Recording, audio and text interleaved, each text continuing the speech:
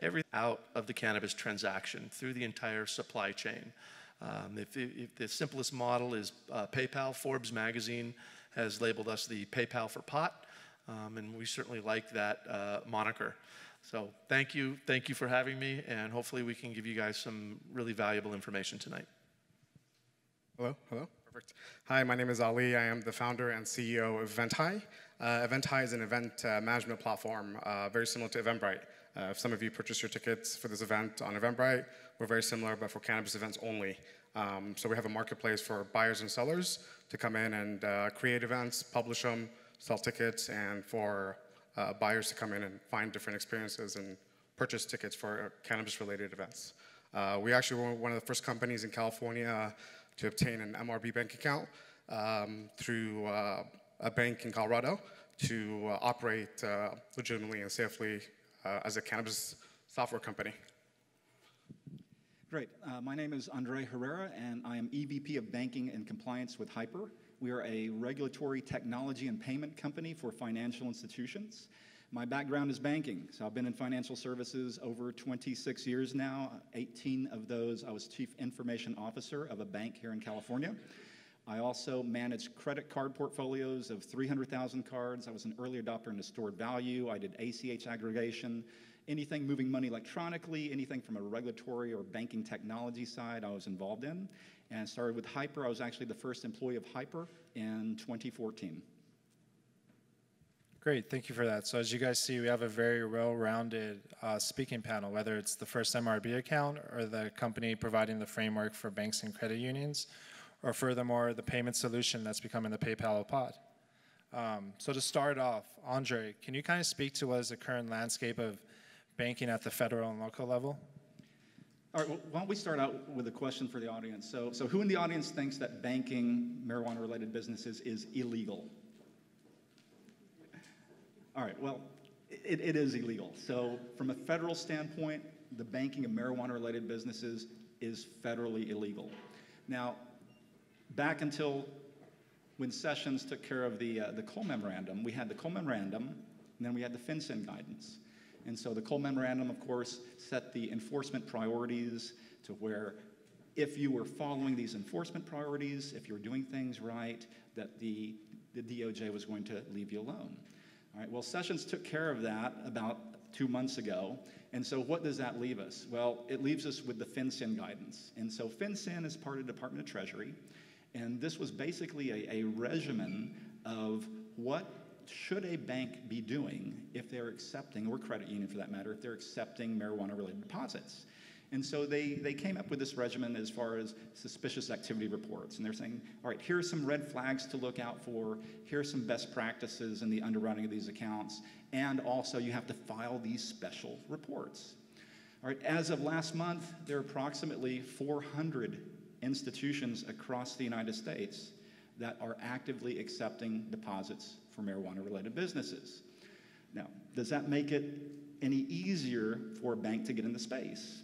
Well, the answer is no, because basically you still have something that is federally illegal, but it's somewhat permitted by policy, at least by that FinCEN guidance. When we first started looking at the marijuana banking issue, a lot of people said, all right, it's a payments problem. We got to make payments. We have to pay our bills. I have to be able to write checks, do electronic payments. And then we said, well, it's not really a payments problem. It's a banking problem. All right, and then we have companies such as our company that created solutions to enable these financial institutions to bank the space. And so it's not really a banking problem anymore, but it's really down to the lack of banks and credit unions. So there simply aren't enough institutions that are in the space willing to take these accounts. There's not a silver bullet. There's not a one-size-fits all. You can't just go and buy a book and then start banking marijuana. And every bank is so uniquely different. You can take 2 banks or 5 banks that are exactly the same asset size, that are very similar in their profiles, but it may not be appropriate for those institutions or any of them or all of them to start accepting marijuana deposits. So you have this federal layer that exists. And then you also have all these different regulators at the federal side. So you've got the FDIC, you got the OCC, you got the FRB, and on the credit union side, you have the NCUA. And it's hard to have consistency across all those regulators. And so you may be dealing with the Federal Reserve Bank in San Francisco, and they have one attitude towards cannabis banking, which I think is a very good attitude for the space. And then you may have the Federal Reserve Bank, say, like in New York, that has a very different attitude.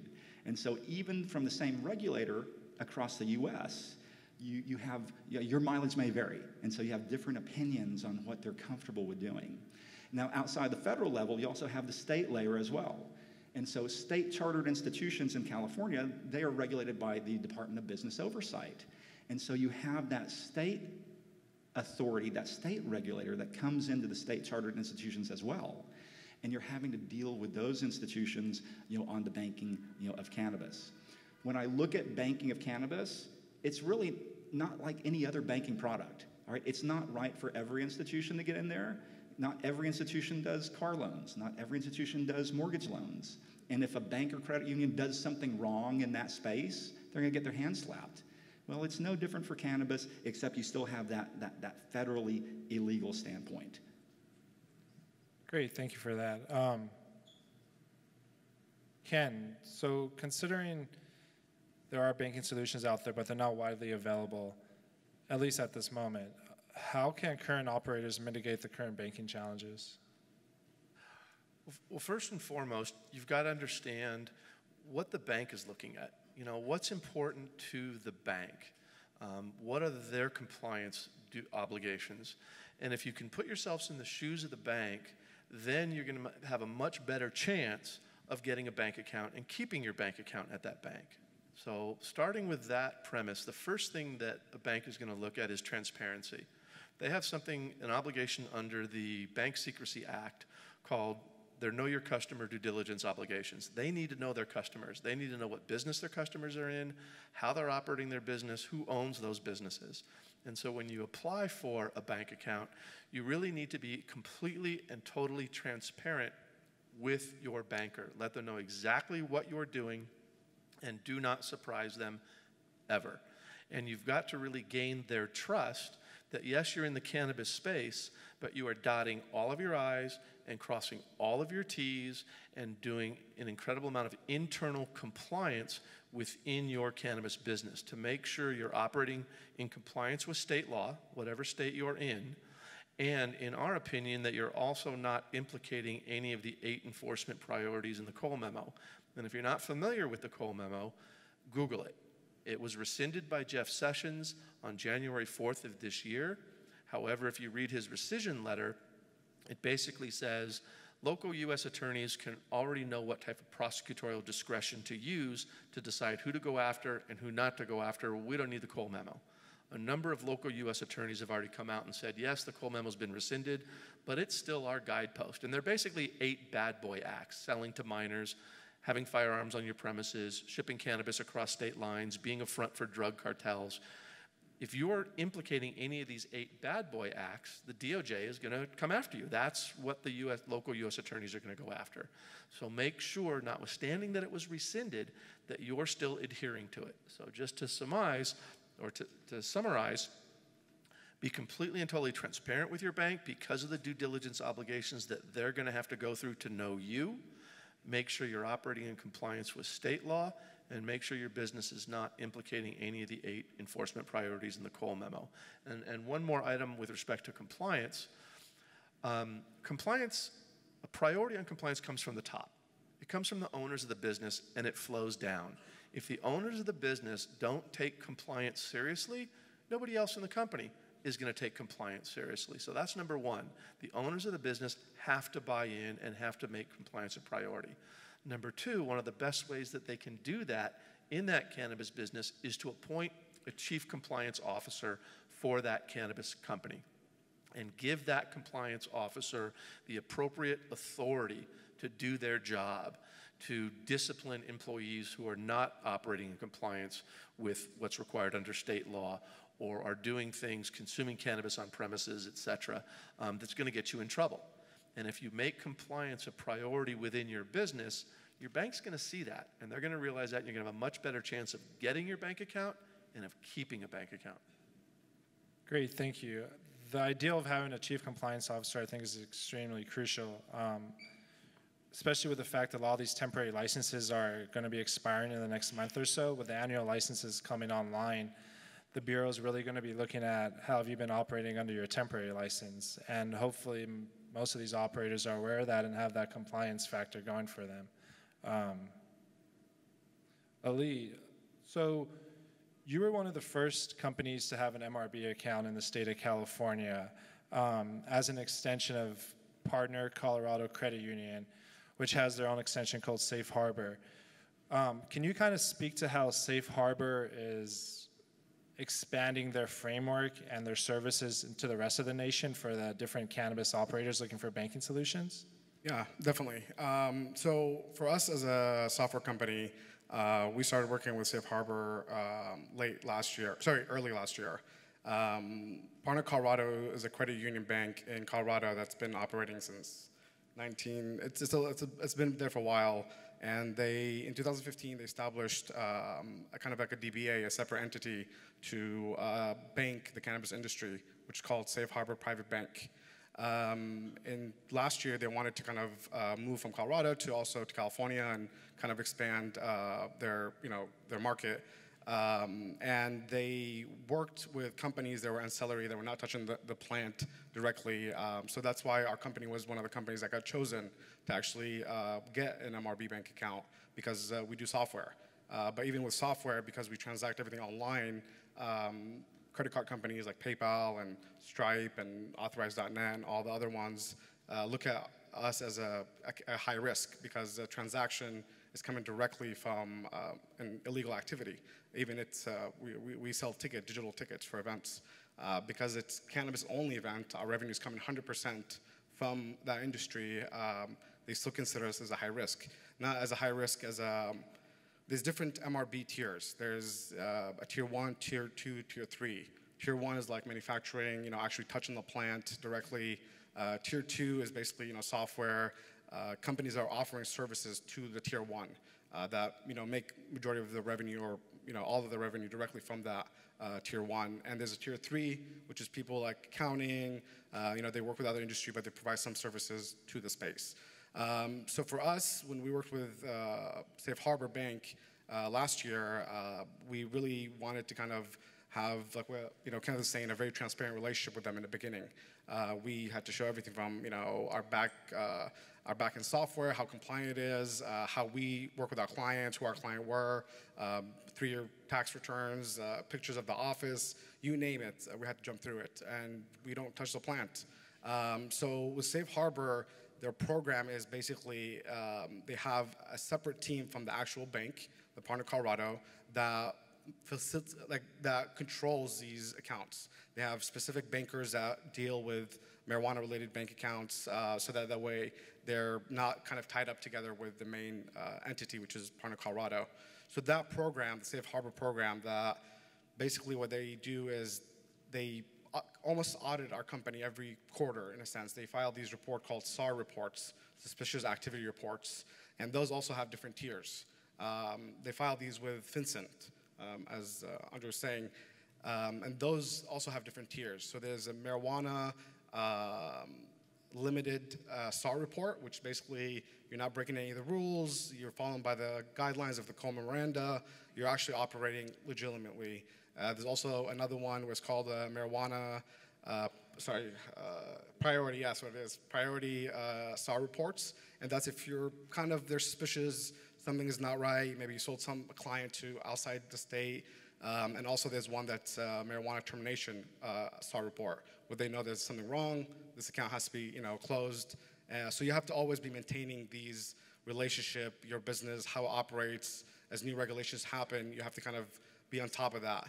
And that's what kind of really the program is, and that's what they're trying to expand it and kind of allow other banks that are interested to bank this industry to kind of adopt a program like that if they want to kind of bank the cannabis space. Because here's one of the problems with the banks and credit unions is they can't take an unlimited number of MRB accounts, right? Once you start getting a certain concentration in any segment in a bank, your regulator starts getting nervous, right? And so when they see, all right, you've got too high a concentration, even in MRB, that regulator can come in and say, all right, we think you've got enough accounts. We don't want you boarding anymore. So the idea that one institution can come in and save all of California, that's a myth. The same thing kind of goes with the state bank, or the idea, the concept of, well, let's just form a state bank to bank marijuana. Well, that has a number of other issues as well outside of that concentration of that one industry, but you still have to have a master account. And as the Fourth Corner Credit Union knows very well, getting a master account for the purpose of the banking of cannabis is very, very difficult. That's well put. In fact, Safe Harbor in Colorado has pretty much reached their limit. They're doing about $85 million a month in deposits in Colorado. They have 10 bankers handling about 10 cannabis accounts each, and then they've got another banker that handles ancillary businesses. They do very, very rigorous compliance checks before they will bring on an MRB. It's by referral only. You cannot get an account at Safe Harbor unless you are referred to Safe Harbor by another cannabis business. So hats off to you, and a feather in your cap that you were able to get an account there. Thank you. I got lucky on that one. And Ollie, you were talking about the different types of tiers of MRB, and so those tiers came from ACAMS, which is an association of money launderers, not money launderers, but those anti-money launderers. And there is some question as to really, who is an MRB? Who is a marijuana-related business? And when you look at the FinCEN guidance, if you take it to the letter, theoretically, if you derive any revenue from marijuana, you are a marijuana-related business. Now, in practice, a lot of the banks and credit unions are giving some latitude in that, but if you want to take it to the letter of the law, once you get that first dollar, technically you could be classified as a marijuana-related businesses. And a lot of these MRBs, they get their accounts shut down all the time. Either they're not transparent, as Ken was talking about transparency, so they're either not transparent, or they pretend they're something else. They say, all right, we're a nursery, we're a flower shop, we're a consulting company.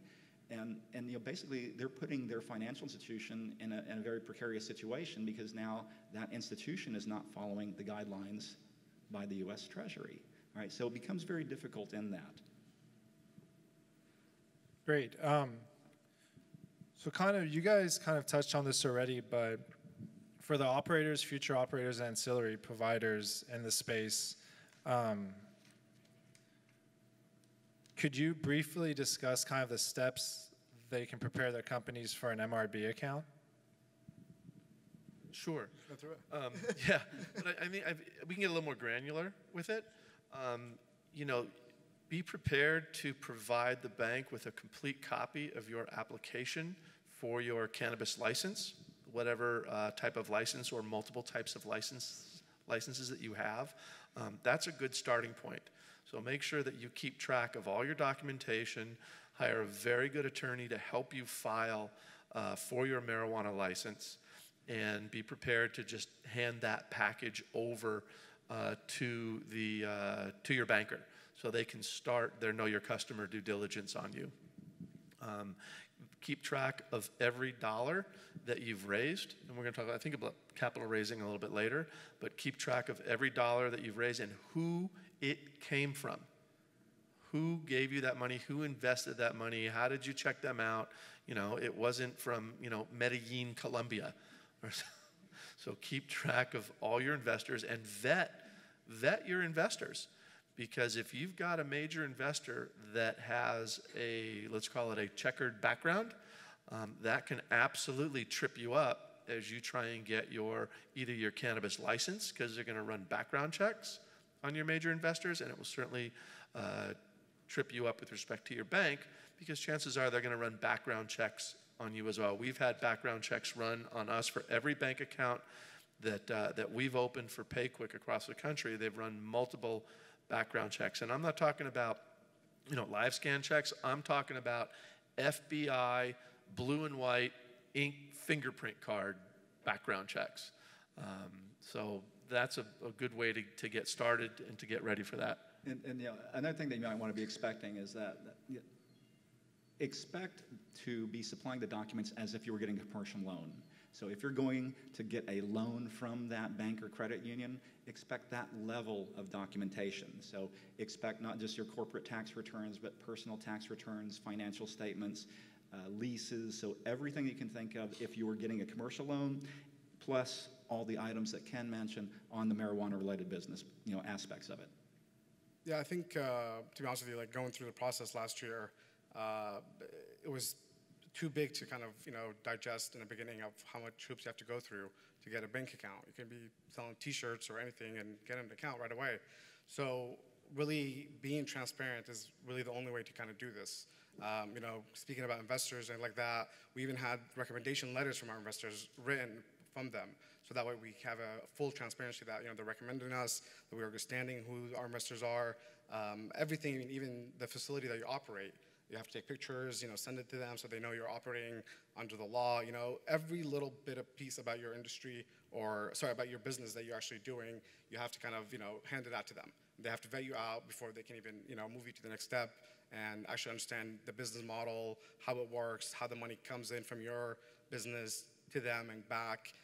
The way they kind of told me, the way I kind of go about it is the more I'm transparent, the more I'm compliant, the more they're safe, and to me, I'm okay with that because they offer me a service that, it's hard to get, so. The only other thing, if I could add to that, is be organized. Don't dump a banker's box full of random documents on your bank and say, go fish, here's our disclosures. You don't look organized, you don't look like you have your know-what together. If you can, organize your documents, index them, tab them, and make your banker's job easier to vet you. Be organized and clear and concise when you provide, because it's going to be, a foot to 2 feet of paper that you're going to be supplying to them. So make it easy for them to go through, find what they're looking for, and you look that much more professional as an organization when you present yourself that way to your banker. They're going to trust that, wow, they did all this to put their application together. They must be running their business properly as well. And there are banks coming online in California. Now, we've had marijuana in California for over 20 years, and there are a lot of people that have had accounts for that long as well. Some of them are just I'll call it like at the branch level. They may be at a big name bank, and only that branch knows exactly what they're doing. So corporate doesn't know, but they've been doing it that way for 20 years. But one thing also to be thinking about is what we call legacy cash. And legacy cash is all of that money that you have before you opened up that account with that institution. Many institutions will not accept legacy cash because they don't know where it came from. I mean, basically, you come with a backpack full of cash and say, all right, here's my first deposit, here's my open deposit. And just know that they may say, hold on a second, guys, no, we're not going to take that. So they may start right when you open that account with accepting monies for deposit. And I think that's a great point, Andre, with respect to both the legacy cash and what happens when you open your account. First of all, if you have legacy cash, and the latest estimate I heard is there's about $1 trillion in cannabis legacy cash sitting out there. And if you happen to have a few of that $1 million, don't expect to bring it to your bank.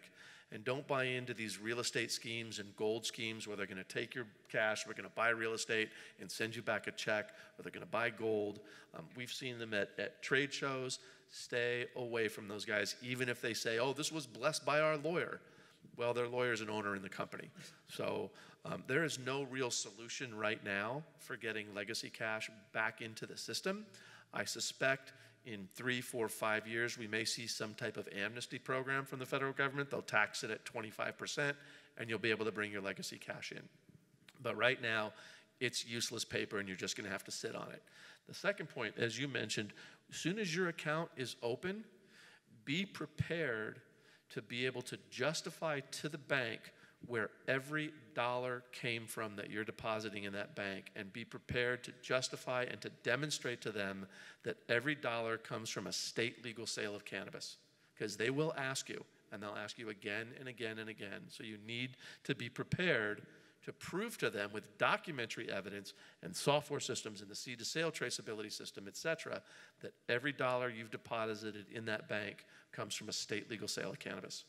Yeah, we actually developed a technology at Hyper that integrates into a number of seed-to-sale systems.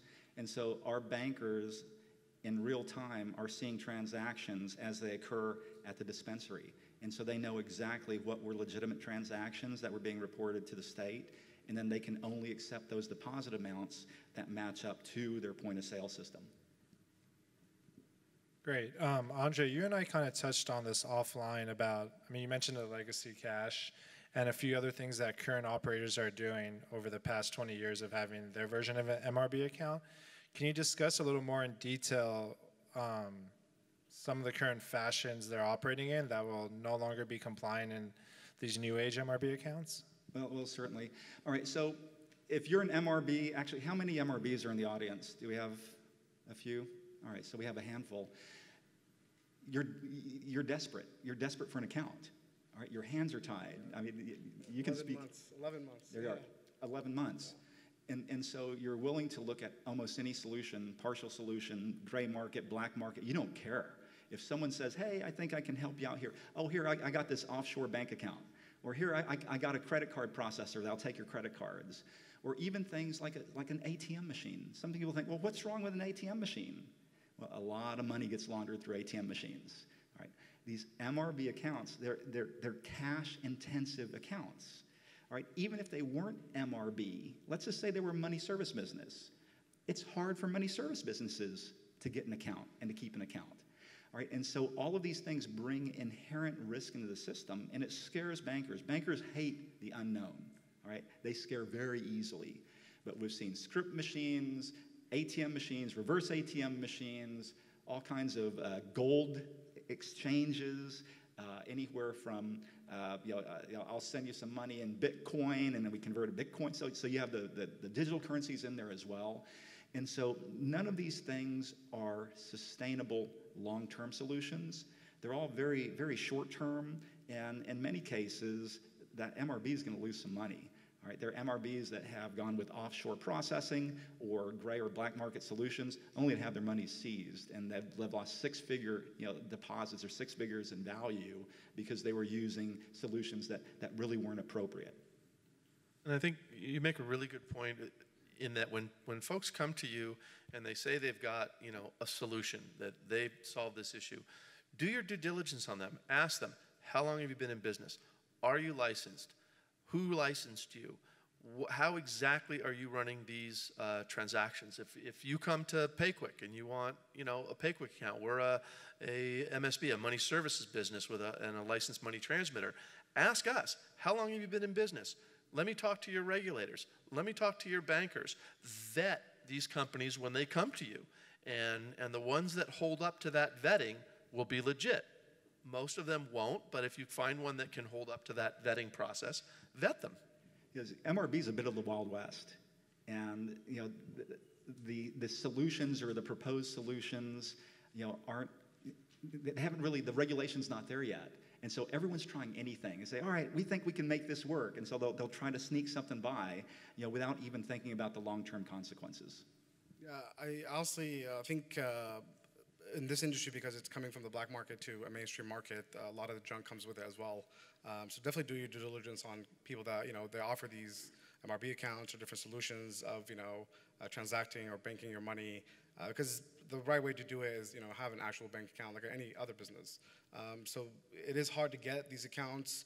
For me personally, I knocked at so many doors, so many people told me, get out of their office, we don't want to work with you. The second I mentioned cannabis, and I do software, so to me, I was blowing my mind that why can I get an account? But eventually, if you really want to run your business legitimately in this industry, you'll find a way to work with a bank that's actually understand what kind of business you are, and they're looking to work with you as well. And like Andre said earlier, there's about 400 institutions that are actually banking the industry. So the easiest way to get these accounts is just kind of online searching, calling, emailing, until somebody opens the door and says, hey, we are working to work with a marijuana-related business, and bring you on board and kind of just follow those processes that we're speaking on, and having your ducks in rows, and again, make sure that whoever's answering the door is a legitimate business as well. So. Nice, thank you for that. Lead into our next question. When it comes to different payment solutions, what are the options out there? So there's a number of different options out there depending on what you're looking at. On the debit and credit card processing side, you'll see credit cards come, people come into your store offering you a credit card terminal. They will miscode those transactions. There's something called a merchant category code that every credit card merchant has to have, and you have to tell them whether you're a donut store, a restaurant, a shoe store, you know, a Pilates studio, whatever. Well, there's no merchant category code for cannabis. So they miscode it as a wellness center, as a yoga studio, as medical equipment.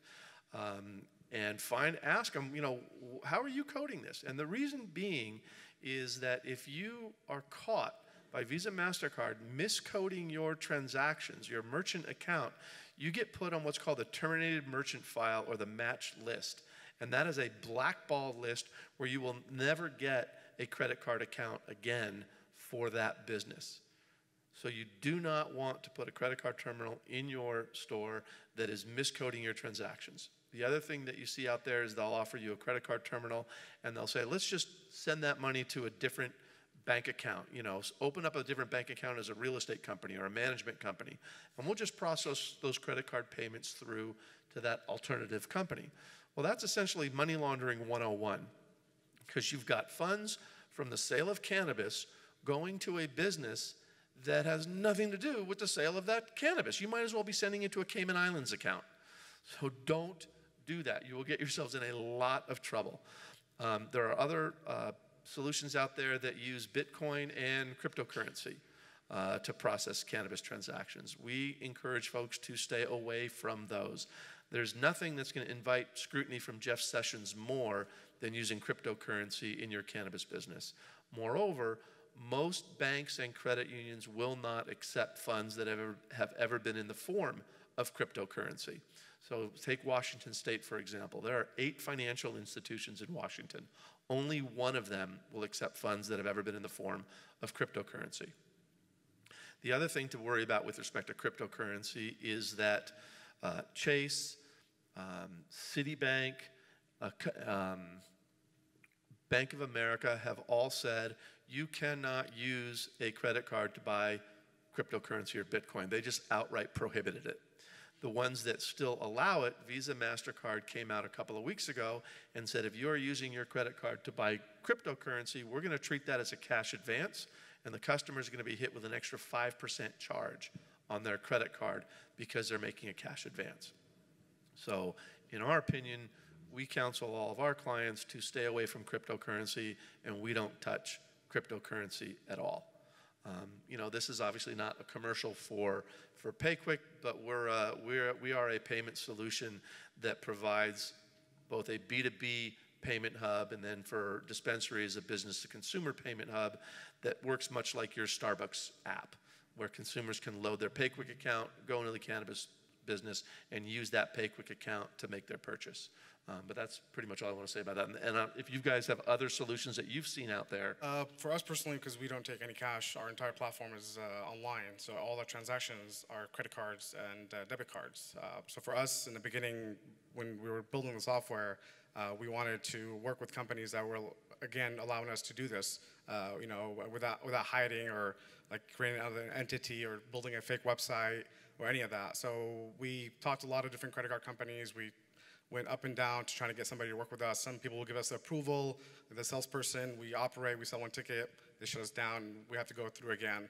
So we eventually found somebody that was willing to work with our bank to allow us to take these transactions.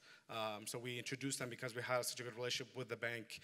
We actually introduced them to the bank, and now we have a secure kind of environment for our clients where they can operate, sell tickets. That money that goes through our platform, goes through our account, is counted for, and also as we deposit it to them, it's also counted for. So there's nothing really impossible to do. If you can talk to these people, if you're in their shoes, they see this as an opportunity as well, but the risk is the biggest factor. So if you can minimize that risk for whoever you want to partner up with or work with, you might get a yes. You know, somebody will say, hey, I'm willing to do this if, you know, you follow these rules and make sure, you know, you operate correctly. So for us was huge because everybody's focused on the cash aspect of the industry, but software companies don't take cash. We take straight out transactions. And they considered, Visa and MasterCard consider them coming from an illegal activity. No matter what kind of a sale is it, you know, even could be a piece of glass or anything, you know, in our sense is digital ticket. So building these relationships with these companies and being transparent with them to really operate legitimately is the only way kind of to do this, especially with payment processing. Because right now, when it comes to Visa and MasterCard, they're no bueno. They don't want to work with anybody. But some credit card companies look at the cannabis space as a high-risk industry, like the gun or alcohol, or there's so many different industries that are considered as high risk. So they're willing to kind of work with you depending on what kind of company you are. If you're not selling cannabis on the website or products or anything like that, which we don't. So to us, that's kind of always our end, is say, hey, look, like, we're a legitimate operators. We're doing everything right. We even have a bank account. We got a referral from the bank to, say, hey, we're willing to work with you guys, and just kind of connected them together, and it worked out for us. So. And looks like we have a question. I'm curious to know two things. For the Pay Quick model, we're presuming that there's a bank account somewhere for that money to flow into, or you provide that service as well? In the state of Washington right now, if you want a bank account and you're with PayQuick, we can get you a regular business bank account, and the business knows full-blown that you are a cannabis business.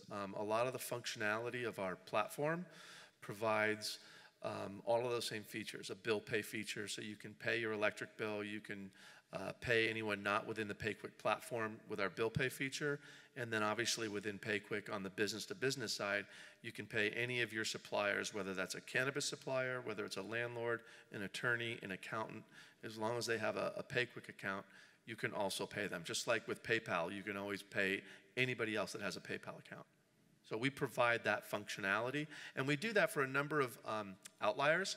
People, growers maybe that are located in a remote area, they use those services quite a bit. And we'll also pick up their cash with an armored car and take it to accounting room, and it gets counted, deposited in the Fed, and credited into their PayQuick account. Fantastic, thank you. And just another quick question about with the merchant accounts, how are the paraphernalia products being charged, and how are they being categorized? Because we've been able to buy those for, 40 years, 50 years. How are those being treated if it's just, papers, pipes?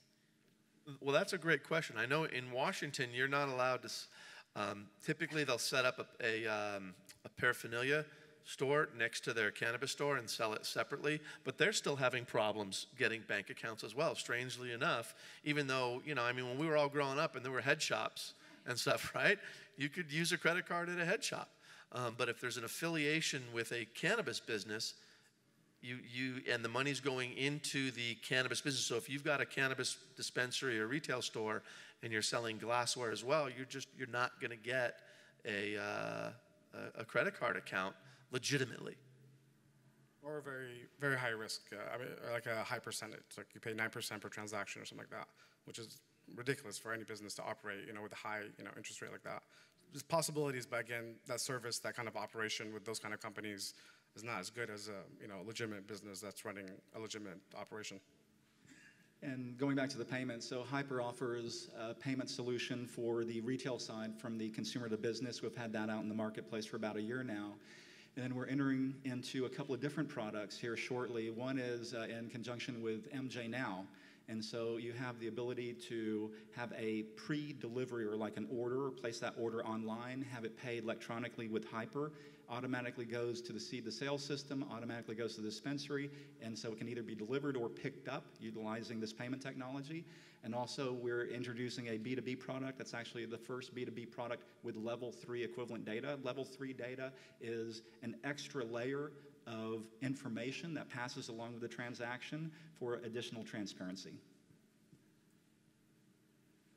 Great. So, hi.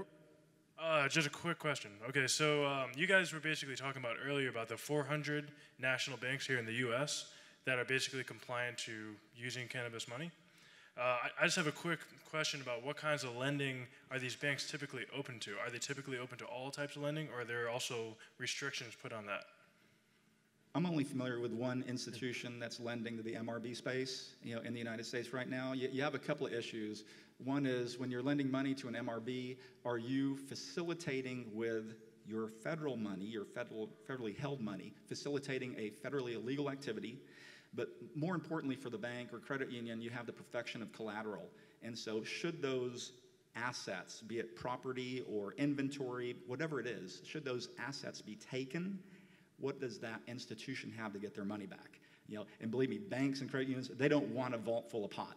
All right, so they don't want to have to go and collect to try to do that to get their money back on a loan. Yeah, let's say that for example, you're going to be going into a leveraged buyout of a completely, compliant company, not marijuana related, with the funds that you made from cannabis. Would that be something, since you're still going to have actual collateral on the buyout, would you still be able to go forth with that kind of a transaction, with that kind of lending? Well, I mean, as Andre mentioned, the lending space is very underserved right now in the cannabis. You mentioned an LBO with cannabis funds. You first got to get those cannabis funds into some type of electronic form. Got it. Right? And so, and if it's legacy cash, there's no legal way to get your legacy cash into an electronic form right now. So you can't do that. With respect to lending, there are a few private lenders out there, but they're lending on equipment because they can foreclose on a piece of extraction equipment and sell that piece of extraction equipment elsewhere. You can't foreclose on flower or any cannabis product because the bank has no ability to sell that flower or that cannabis product because they don't have a cannabis license to sell it. So lending is a huge problem in the industry.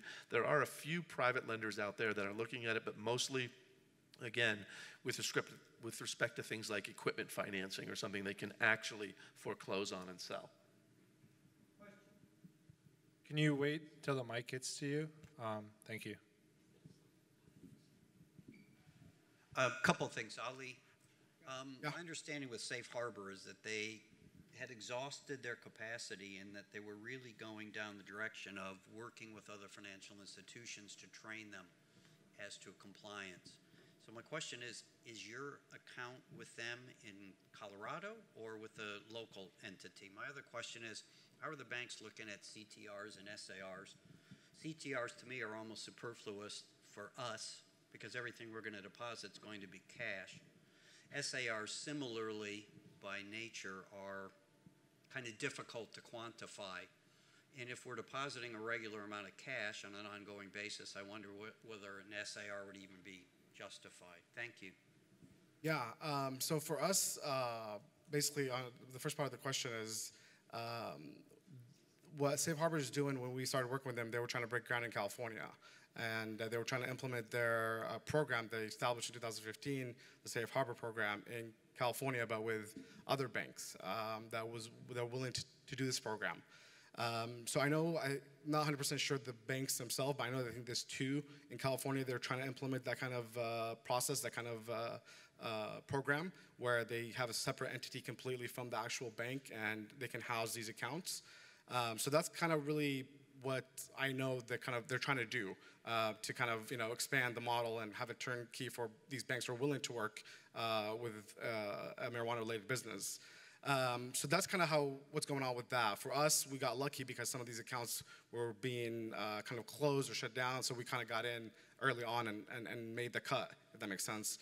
So that's the idea is to kind of implement this program in other banks, either credit unions or private banks. They're willing to kind of do the same thing and dedicate time and employees and the whole shebang to actually monitor every account and handle every account. And so for us, regarding deposits and money, because we are online, everything's online for us.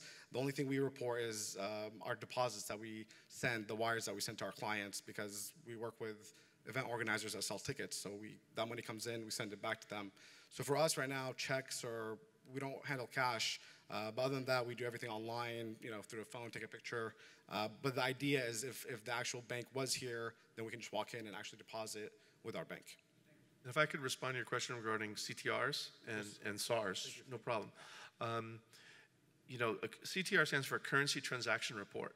And anytime a financial institution, or actually anytime anybody receives more than $10,000 in cash or traveler's checks or cash equivalent, you must file a CTR, Form 8300. And that applies whether it's a grower who's received more than $10,000 from a dispensary. And in fact, in Colorado, the IRS has come in and started to audit a number of cannabis businesses who have received multiple payments in excess of $10,000 from their dispensaries and retail stores that they sell to, and they've not been filing CTRs. There's no harm to anybody in filing a CTR, a Form 8300. So whether you're a lawyer, an accountant, you sell bottles like a Kush bottles or supplies to a cannabis business, file the CTR if you get paid more than $10,000 in cash. There's no harm to that. It's not going to trigger any additional scrutiny, but it is a legal requirement to file it. Sorry, the question was, will the bank be filing a CTR when I'm dropping money on them? Absolutely. The bank will be filing a CTR when you're dropping money on them, but there's no problem with that. And the bank, if you happen to have an account with them and you're depositing any money from a cannabis-related business in that account, they're going to file either a marijuana limited SAR, a marijuana priority SAR, or God forbid, a marijuana termination SAR. And so, in fact, with PayQuick, whenever our clients deposit money with us or we pick up their cash with an armored car, we file a CTR, and we also file the marijuana limited SAR. And on occasions, we've had to file priority SARs and termination SARs. So the banks will be filing it, and that's part of the big burden that the bank has from a compliance standpoint is keeping up with all these filings. And I know Hyper assists with that, with your program to assist the banks in filing their SARs. And because we actually take possession of the money at PayQuick, we file those SARs and CTRs ourselves as well. So hopefully I answered your question. Yeah, no, it's obvious that the bank's going to do the CTR, and your guidance as to the Form 8300 is very, very well taken, because if you're not doing that, you're in deep, you know what. Deep hockey pucky. But I don't understand the SAR, the cannabis SAR. So a regular SAR from a bank's perspective is, or money transmitter, if your ordinary customer transacts X number of times. Can I answer your question? Because to really explain the difference, because it's important for people to know. So suspicious activity reports, or SARs, they've been around for a long time. And anytime a bank is suspicious about what their customer's doing, whether it's child pornography, arms dealing, human trafficking, and they're taking in deposits that seem suspicious, they file a suspicious activity report on that particular deposit. Well, cannabis funds is from an activity that is illegal on a federal level. So the banks would have to file a SAR, a suspicious activity report, on every dollar that came in from a cannabis business. That's number one. Fortunately, FinCEN, the Financial Crimes Enforcement Unit of the Department of Treasury, they got wise, and they realized that if banks are serving this industry, FinCEN is going to be inundated with suspicious activity reports on every single cannabis deposit. So they said, and how are we going to distinguish a marijuana SAR, from a marijuana activity that's operating in compliance with state law, not implicating the Cole memo, from a child pornographer or a human trafficking ring? So what they said was, in their FinCEN guidance, they said if you're taking in cannabis funds and you don't think there's anything suspicious about those cannabis funds other than they come from marijuana, we want you to write marijuana limited at the top of the SAR form. So we want you to file the SAR, but write marijuana limited at the top, and FinCEN will then know, okay, this is from a garden variety marijuana business that's operating in compliance with state law. It's not implicating any of the 8 enforcement priorities in the Cole memo. You're cool. If the bank thinks that there's something wrong, it's a little bit suspicious, maybe they did an inspection and something went wrong, we want you to write marijuana priority at the top of the SAR form, which tells FinCEN that something is a little bit askew with respect to this particular client, and we see a marijuana priority SAR. Now, things have gone completely off the rails, and the bank really thinks that there's something wrong with this cannabis business and where this money's coming from. We want you to write marijuana termination at the top of the SAR. And that tells FinCEN that something with respect to this cannabis business has really gone off the rails, and it's going to invite additional scrutiny. So I hope that answers your question on the different types of SARs and when to file them. And Andre probably has good knowledge on this too. There's a recurrent requirement And so every 90 days, so you've got the initial SAR when the account is open, and then every 90 days thereafter, that institution has to file another SAR. In regards to your CTR question, normally in a regular business, if you made cash deposits as a typical part of running your business over 10,000, you could get an exemption. So you could actually have a CTR exemption with your bank under certain circumstances. Marijuana-related businesses are not eligible for any exception. All right, so every CTR must be filed on an MRB. More questions? Yeah, any other questions out there? Yeah, I had a question. So basically for me, I'm big into the cryptocurrency and all of that. I'm a money services business and all of that, have been for a while now. So say that I wanted to get into the payment processing like what you guys all do. Isn't that still federally illegal? And what type of things have you experienced getting into banking the cannabis industry that is keeping the other guys out? Well, clearly what we're doing at PayQuick on a federal level is illegal. Cannabis is illegal. It's a Schedule I controlled substance, and we are handling funds from cannabis businesses on a federal level. It is illegal, you know, and plain and simple. It's not illegal under state law, and there are guidelines out there that tell us what we need to do and how we need to do it. And so those are the Cole memo, notwithstanding that it's been rescinded. I think it's a really good idea to continue to abide by it. The FinCEN guidance has not been rescinded. That is out there. And if you abide by the Cole memo, the FinCEN guidance, you do what you're supposed to do under the Bank Secrecy Act and the anti-money laundering control laws, then you really gotta, here's another pun, bank on the idea that, you know, you're not going to be their target. They're going to go after the person who's cutting corners, right? No local U.S. attorney is going to be able to further their career at DOJ by going and trying to lock up a company like yours, like ours, that is doing everything right. It's dotting all your I's and crossing all your T's. They're going to further their career as that local prosecutor by going after the bad actors. I think in this space, I think if somebody's pointing a finger, point 10 back. You know, make sure that you have everything, you know, ready to go. To, you know, if anything does happen, you have everything lined up, and that's our motto. Is, you know, somebody's pointing a finger, point 10 back. So that way you're safe, and you know you can operate in this industry legitimately. But yeah, if you're looking at starting a payment processor for marijuana-related businesses, you have a number of obstacles. One, you have all of the MSB requirements, and I think we mentioned before, it's difficult even for non-marijuana MSBs to get banking.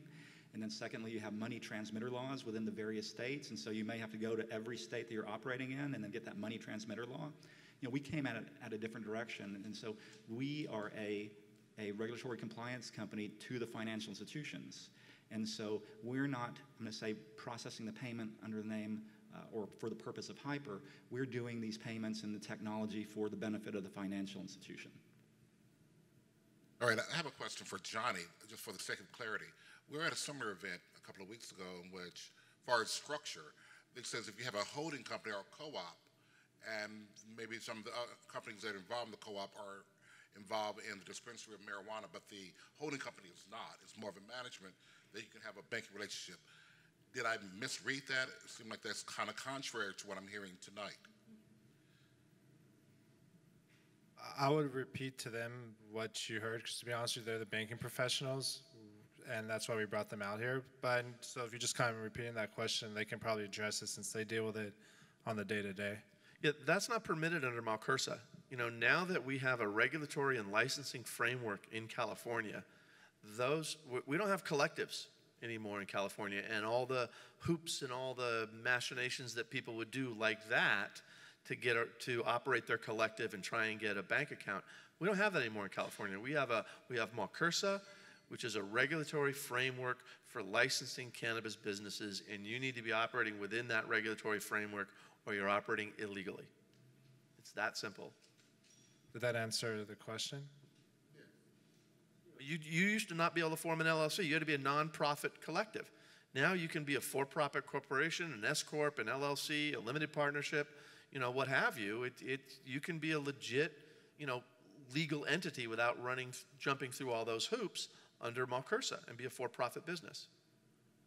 You have the microphone, I think. Yes, thank you. Gentlemen, to whoever wants to answer, it's about non-cannabis related CBD from the hemp plant. Tell me a story about that. Well, recently CBDs, as you probably well know, were classified as a Schedule I controlled substance, and they all lost their credit card processing. They all lost it. It has not come back. I'll tell you that at PayQuick, we are launching a e-commerce solution for CBD companies that will enable them to again start accepting debit and credit card sales over the internet. But we have not launched it yet. We're looking probably 30 days out before we're ready to roll that out. But CBD companies have been hit very, very hard. And it's just, as soon as they got labeled as a Schedule I, they all got their accounts shut down. And notwithstanding that you see CBD being sold at Bristol Farms, it's not CBD really, it's hemp oil. So be careful with that. And Andre, you've got something to add. Well, yeah, I mean, on the hemp side, it's okay. Federally, it's okay. Right? But it just has this bad reputation. And so, as Kat mentioned, a lot of the acquiring institutions that were processing credit cards, jumped out. But just know that that's changing. So we're actually in discussions with several institutions that are looking at getting back into the hemp CBD credit card processing. That's what I wanted to know about the hemp. They look at it as cannabis, so it's kind of, it's not, I agree with you, I know, yeah, it's not, but that's other institutions that are new to this industry or new to this kind of business, it's hard to kind of distinguish the difference, especially if you're not educating them or they don't know what kind of business you're operating. Yeah, the first thing you got to do when you decide to get in the cannabis business is take any idea you have of fairness or rationality and just throw that right out the window.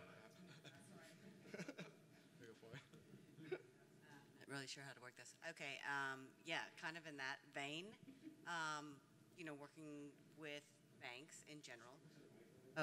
Working with banks in general. Have you seen where you have to go through a very expensive compliance process ahead of time, and then the account servicing on the compliance side, if they're filing the CRTs, they're doing the SARs, they're doing the pickup and monitoring of all the deposits daily through the armored car services. They're extraordinarily expensive. I'm from the banking industry, and I tried to look at usury laws, and I just couldn't find anything there. So there are, it really depends on the state. In Washington State, if you want a normal marijuana business bank account, it's going to run you about $450 a month. In Colorado, when we first went to Colorado 2 years ago, it was between $7,000 and $14,000 a month for a bank account. Okay, so it really depends on the state because of, compliance monitoring and just gouging of customers, okay? So, I really, in California, with the few financial institutions that are serving the industry here, I don't know exactly what their rates are, but I would speculate that they're probably in the neighborhood. Oh, you know what their rates are, so tell us what their rates are. Yeah, I know.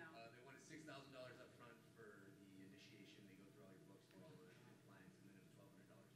All right, so to repeat the answer, they wanted $6,000 to go through the application process.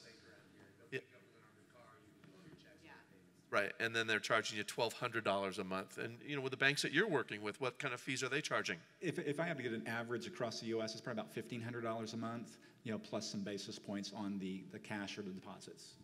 So it definitely depends on the business. For our business, because we're a software company, we pay less than $500 a month to maintain everything. And it goes up from there, depending if you're a distributor, if you're a manufacturer. So it depends on the location you are, the state you're at, what kind of business you are.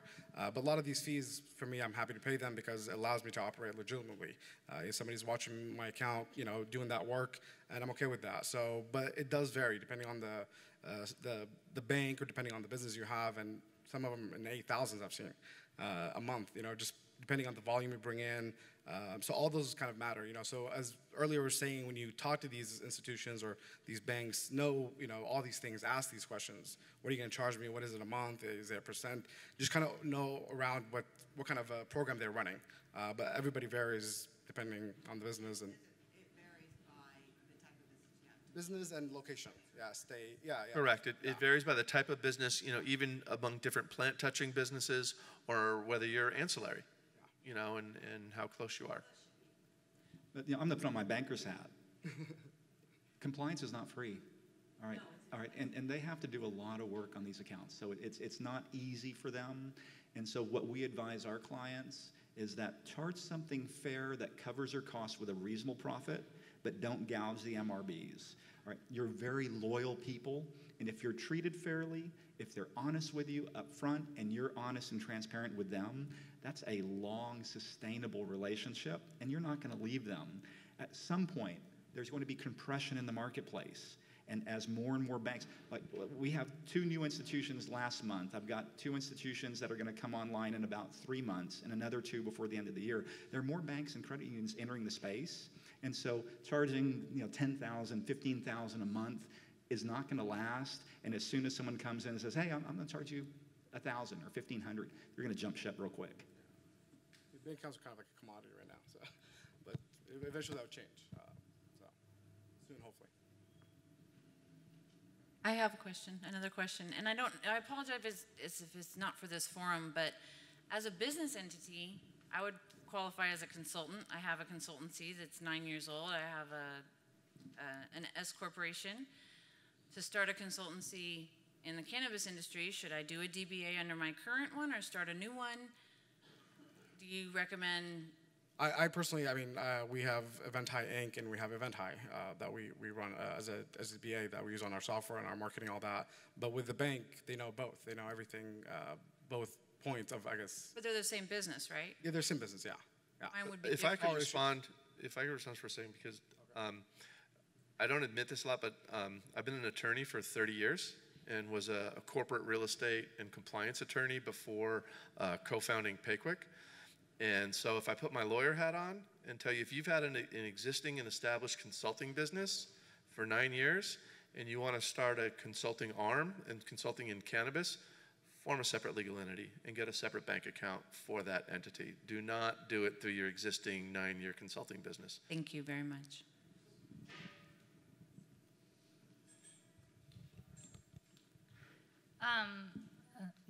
Simple question, but I know that you've really alluded to it and defined it, but I'm not entirely clear on what is a marijuana-related business. Is it just simply a business that could be getting money from a business that is getting money from marijuana?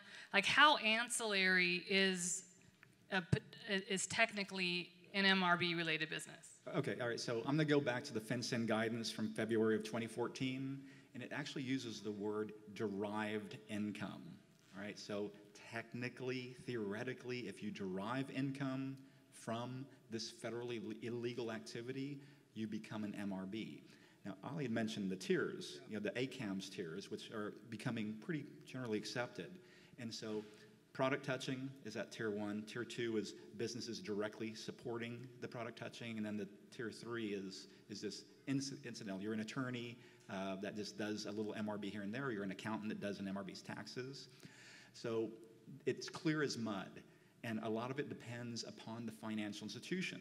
I look at a lot of financial institutions' marijuana policies, and some have put an arbitrary percentage. Some will say, all right, if it's 20%, I've seen 20% in a number of policies. If it's 20% or less, we're not going to consider you an MRB. All right. Others will take it and be more strict with that.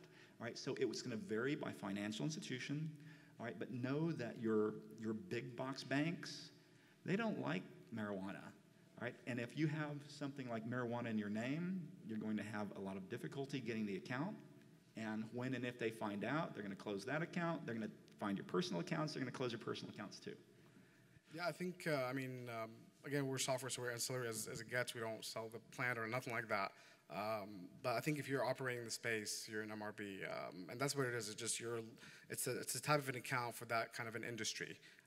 There's different due diligence they do on you and the SAR reports and everything we talked about. But that's what it is. It's basically is just a label for the bank to know that this account is, marijuana bank account. Marijuana business.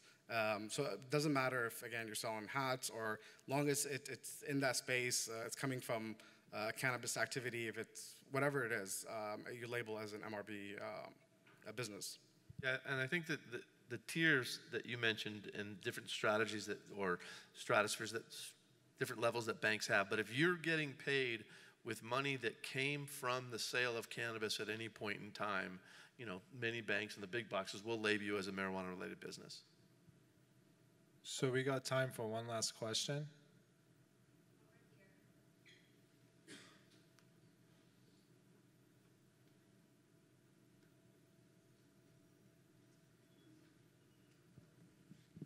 Are marijuana business employees, when they get paid by a check, are they in risk of getting their personal accounts shut down?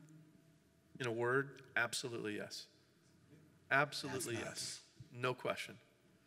We've had employees in our company who have had their bank accounts shut down by Union Bank. They went on the website, they saw that they worked for PayQuick, and Union Bank shut down all of their accounts. So it's a big, big problem, and many employees in cannabis businesses have had their bank account shut down because they work in a dispensary or a grow operation or manufacturing operation. I don't know if anyone in your company. For us, because we have the MRB bank account, we can pay our employees, with checks and deposits and stuff like that. So we haven't had any issues directly with employment, but I know some of our clients get scared that when we deposit money in their account, we have high in our name, Event High, with an HI, but they're scared, that when the deposit comes through, that their bank might flag that and shut down their account. So it's a huge issue, but there's no way around it just yet. So that's going to end it for the Q&A. Can we get a round of applause for the speaker?